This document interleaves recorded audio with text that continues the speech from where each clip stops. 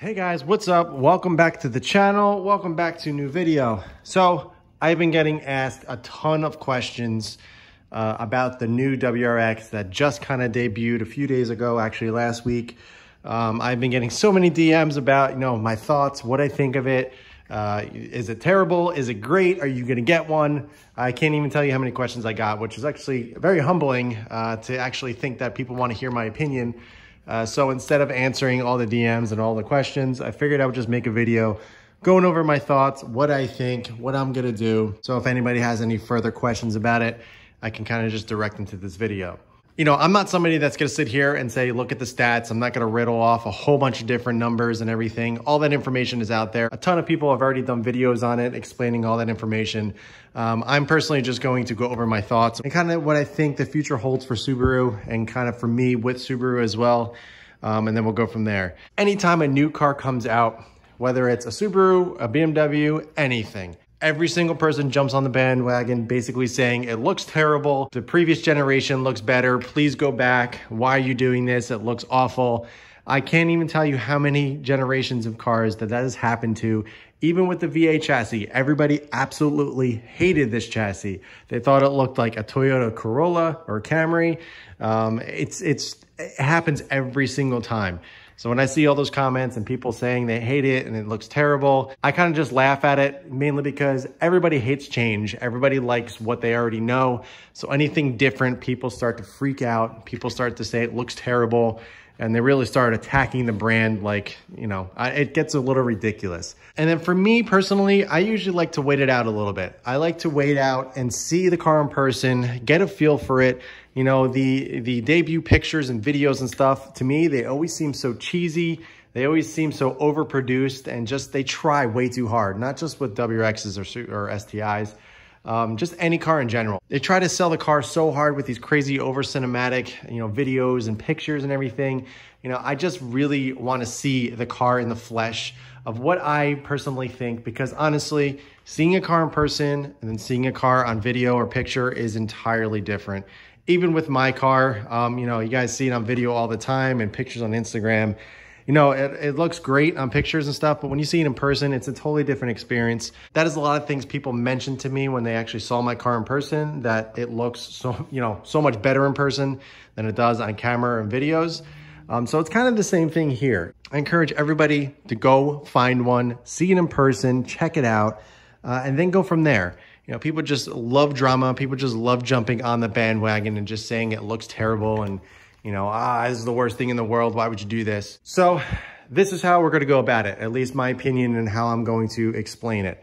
I'm not going to say it's bad. I'm not going to say it's terrible. Everybody has their own opinions on it. The one thing I do have to say about it is they just really needed a big change. And what I mean by that is, just the overall looks and the motor and everything. They just needed a really drastic change just to kind of bring people back to Subaru and the heritage of the WRX and the STI. I know the STI hasn't been out yet, but they really needed a big change. Now, when they went from the GR chassis to this one, it was pretty massive. Granted, it was the same motor. The overall styling, the car was completely different in terms of the overall looks. Totally different. It doesn't look anything like the previous generation in my eye. There's a few things around the car that, kind of hints towards the older generations. But honestly, this car is totally different. And I think that's really what they should have done with this generation or the new generation. To me, it looks way too similar to this one. It almost looks like a refresh of this. I know that's the direction that they're going with the Outback and the Legacy, and that's their whole lineup, basically. That's kind of the look they're going for. But for their flagship car, for their sports car, their racing heritage car, something that means so much to enthusiasts, I really wish they spent, a little bit more time kind of listening to the enthusiasts, listening to the people and really grasping what we really wanted. Yes, there is a new motor in it. Yes, there is huge potential for that motor. Now with the STI, obviously we don't know anything about it yet. I'll go over that a little bit later, but the FA 2.4 motor that's in the WRX and that is ultimately going to be in the STI as well. That has huge tuning potential. I think it's going to be a pretty fun car in terms of modifying. You know, it's direct injection. It's a brand new motor. I think tuners and aftermarket companies are going to have an absolute field day with it. I think it's really going to update Subaru and kind of bring them back to, you know, current era about, you know, not having to do so much to bring the car's power up a lot, you know, doing minimal mods, you know, $2,000 with a tune downpipe and, you know, an intake or something like that. And you can gain like 100 horsepower, something simple like that, like something you would get from a Golf R or something like that. You know, you don't really need to do much to gain a lot of power. So I'm kind of hoping that is what's going to happen with the new F824. But in terms of overall looks, I just really wish, you know, they spent a little bit more time just kind of redesigning everything. To me, it's a little too soft. It's a little too, I don't know. It looks like they're catering more towards sale than actual enthusiasts. You know, with the plastic fenders, personally, I think there is just way too much plastic on the car. Obviously, the oversized fenders that they call it are just, that is not the way and not what we all wanted. And with the rear bumper, if you guys have actually seen, you know, an actual different shot of the rear bumper, kind of looking down at it, yeah, it's pretty questionable. You know, there's a lot of plastic back there. Honestly, if they got rid of all the plastics and they painted it at least, and they let it rework the rear end, I think it would be a much better looking car. Now with the interior, yes, everybody has been craving for a new interior. They're always looking for, you know, newer, better, with great tech, a lot of options and everything. And, you know, to me, that giant screen, I am not a fan of that in the Outback, and I guess they have it in the Legacy as well. And it's obviously going to be through the entire lineup. I'm just not a big fan of it either. It just looks too gimmicky. You know, something about a sports car or something like this, I'm not really in it for, you know, the tech. Obviously, it's nice to have amenities and everything, but, you know, doing something so over the top, you know, trying to fit in with the rest of the crowd and do something a little bit different, it just doesn't really work. I think it's a little too obnoxious. And plus, if you look at the base model, you know, you don't get the full screen. You actually get two screens, like a doubled in, and there's just a lot of plastic around it. It looks super cheap in my eyes. I don't know. It just doesn't fit the car. It doesn't fit the brand. It looks, something needs to be done about that. And, you know, it's going to be really curious to see what aftermarket companies do with that whole section, because I'm sure a lot of people are going to want to upgrade that. Obviously stereos and everything and head units, that is a very common thing that people like to do in cars. So that should be interesting, but I'm not really a big fan of it. Now there's two trim levels. There's the GT, which is basically, you know, the fully loaded version. You get the Recaros in it, but it only comes in automatic. That stung a little bit. You know, I'm not really sure why they did that. You know, I can't imagine the CVT sales of the WRX were really that great that they thought it was a good idea for that trim level to be automatic only. There's a lot of questionable things, you know, and the thing about this car is they just had so much time to be able to design it, to really wow, you know, the community and really, you know, take Subaru and the WRX and STI into a new direction and really kind of bring back the enthusiasts. Now, obviously, you guys kind of see where I'm leaning towards and if I like it or not. That may completely change if I ever get a chance to drive one. Even though it has a 3 horsepower gain, it's not all about numbers. It's honestly how the power is delivered. It's how the power feels. It's how the entire, you know, balance of the car feels as well.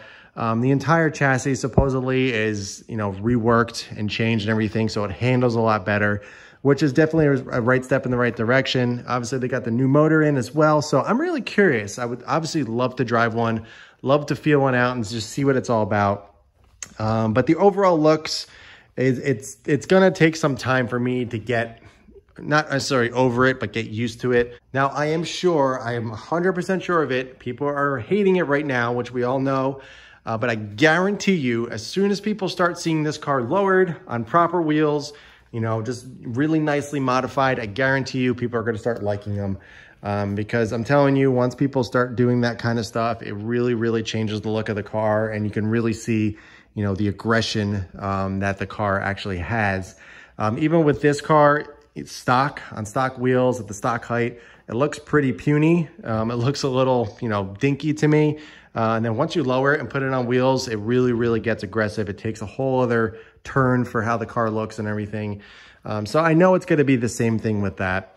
So I'm very curious to kind of see where that goes and where aftermarket goes. Now, let's talk about the STI real quick. Obviously, we don't know much information about it, but there has been rumors that it's going to be 400 horsepower and a pretty serious car. Now, after the WRX has debuted and you can see the styling cues and everything, I'm not holding my breath about that 400 mark. I think it's going to be much lower. I think it's going to be around the 350 to 365 mark.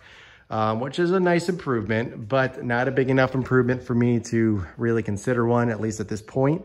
To me, honestly, they really need that 400 number to compete with today's cars and kind of the competition that the STI goes against. So if they can get to that point, or, you know, and that's what the numbers are going to be, I will be impressed, and I definitely will take a harder look at it. But considering seeing the number change and what's on paper for the WRX, I really don't see that happening. That's just my opinion. But then again, tuning companies and, you know, the capabilities of that motor, I think is going to be a lot easier to make power and a lot safer and a lot more fun. So it'll be an interesting ride to see what happens with it. Now, there has been one render going around, a recent render after the WRX has debuted, of the STI. It's not actually what it is, but somebody made a render of it. I'll actually put it up on the screen for you guys. It actually looks pretty good. And the main reason for that is because it's lowered and that all that plastic cladding around the car is painted or paint matched to the car. And obviously has the STI wing on the back and everything, but it looks pretty good. I'm not going to lie. And that's just kind of going back to my point of saying, you know, all you need to do is lower it, put some proper wheels on it, you know, and obviously do something about that plastic on the sides. And I think you'll have a pretty good looking car. Now, you know, who knows what's going to happen with the STI? It may be totally different. I don't think it will be. I mean, if you look at the current and previous generations of the WRX and STI, they literally look exactly the same. You know, one of the obviously main differences that you can tell which is from the wing. So I really don't see it looking that much different in terms of overall cosmetic and aesthetics. Now, I found in this generation, a lot more people went for the WRX than for the STI. I mean, I get it. It was a newer motor and everything. But that was simply because people didn't see the, you know, difference in value. They saw as the WRX as a better bang for your buck, which in terms of going for more power and, you know, modifying, it was. You didn't really have to do too much in terms of cost to gain more power. But I mean, everybody knows if you've driven STI, it's a completely different car in terms of driving dynamics and the experience and everything. It's way different. But I'm really hoping that the STI of this generation has a bigger gap between the WRX and STI. What I mean by that is obviously the power. If the WRX is 271 and the STI is 400 horsepower, that is what I'm talking about, like that kind of gap. And even something, you know, changing the looks of it where they paint the actual plastic and they make it a little bit more aggressive in terms of the looks. They make a little bit wider fenders, you know, something that really makes it stand out and say like, you know, there's no mistake like, oh, that's an STI. You know, that's not a WRX. That's 100% an STI coming down the road. And that's what I'm hoping for. I really want to see that gap between the two, that, you know, there really is a reason for that giant price gap. So we shall see what happens with the STI. Yes, I will be keeping my eye on it to see what happens. But for right now, the WRX just didn't wow me. It's really sad to see just how many negative comments on the WRX after it debuted. It's honestly, I maybe have come across one or two positive comments on it.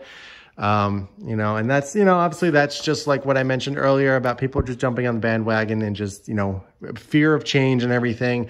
I'm not saying that I like it. I'm not saying that I hate it or anything, but, you know, I will say that it really isn't my thing currently, and I will hold my judgment until I actually drive one and see one in person. I know a lot of people that went to Wicked Big Meat this past weekend. They saw the car in person, and everybody that saw it, every single post that they were saying it, they said it looks a lot better in person. It's not as bad as I thought. I saw so many people and so many comments about, you know, that exact same thing. So I know the next question that I'm going to get is, should I buy this generation or should I wait for the new STI? That is entirely up to you. I can't make that decision for you. I honestly think the new STI is going to be pretty awesome in terms of just overall package. It's going to be a pretty sweet car. The numbers, I don't know what it's going to be. Obviously, we have an idea of what it's going to kind of look like. So you're going to have to make that judgment yourself if you want to wait. Personally, I don't think I'm going to be making the jump as of right now. You know, I'm really, really happy with my current generation STI. I really don't see myself jumping ship just yet. Plus, I would never buy a first model year car, especially with a new motor. That is something that I've always practiced and I don't think I'll ever do, mainly because there's always so many kinks and things that they work out. And plus a few years down the line, they always do a refresh, which is always the better looking version of that generation. So I would probably be at least 3 to 4 years out before I would even consider buying the new generation STI. And obviously that can change if it's like completely awesome and it's one of the best cars that has come out in the past 5 years. You know, maybe I would make a consideration for it and really start, you know, focusing on and trying to get one. After seeing the WRX, there wasn't a huge excitement about it. So it really didn't make me want to make the jump just yet. So that is my initial thoughts on the WRX. You know, I wish it was a little bit better. I wish I had a little bit more excitement and positive feedback and opinion on it. But just, you know, seeing the release pictures and everything and everybody, you know, all the different angles and all that stuff of people have posted, I'm not too excited about it. And the numbers on the paper, at least for the WRX, is, you know, it's questionable. But we will see. We'll see what the STI holds. I will be keeping my eye very close on it to see what they do. And who knows, maybe we'll have a 2022 STI in the garage by next year once they kind of come out. So we will see. I don't know. But for now, I'm happy with my EJ. I'm happy with my 2017. And yeah, that answers all the questions I've been getting if I am interested or what I think of the new WRX. So if you guys have any questions at all about the new WRX or my current STI, please feel free to ask the questions below. I'll be more than happy to answer. But in the meantime, keep it clean, keep it simple, and I'll catch you in the next one.